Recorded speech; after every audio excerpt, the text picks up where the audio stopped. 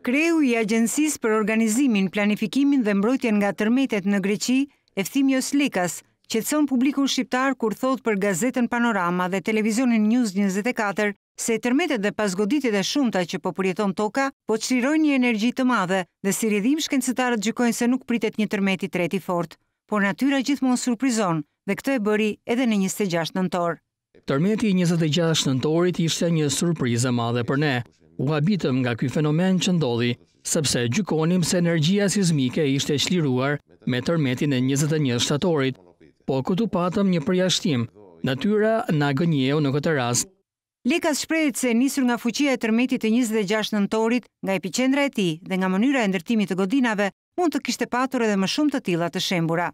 Dhe duke marrë parasysh edhe karakteristikat e këtij tërmeti, afërsinë me epiqendrën, do të thoshe se ndërtesat reaguan në mënyrë të kënaqshme. Përbazuar në mënyrën se si ishin ndërtuar godinat, duhet të kishim shumëtishin e godinave të shembura. Ndoshta u zhvilluan disa fenomene, siç janë ulja e valës goditëse në atë zonë. Lekkas thot se pas shpërthimit të energjisë, zona përjeton një periudhë të gjatë qetësie. I pyetur se sa mund të zgjasë kjo qetësi, shkencëtari grek shpreh se tërmeti I shkaktuar nga kjo çarje mund të përsëritet pas 200, 300 ose 1000 vjetësh, por toka nuk ka vetëm një çarje. Nga analiza që I bëjmë kësaj çarje tektonike në këtë zonë, përsëritja e këtij tërmeti mund të vi pas 200, 300 apo 1000 vjetësh, por nuk përjashtohet mundësia që të kemi një tërmet edhe nga një çarje tjetër tektonike fshinje dhe jo nga e njëjta.